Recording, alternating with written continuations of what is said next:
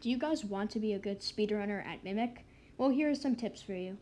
If you want to be like YDE, the guy I always play with, that's a very good speedrunner, then watch this video and I'll show you how. So let's get into the video. Step 1. Monster paths. If you know the paths of the monsters, you'll easily find what you need and get through the door and get all the stuff you need for the doors or anything. And it's really easy. Step 2 and final step. 1 minute sprint, or I forgot what it's called. Basically, here, every 1 second, you're on your sprint bar, you spam click it once, and that will save up a lot of sprints for speed runs. So if you're trying to get past a monster, you can easily use that trick.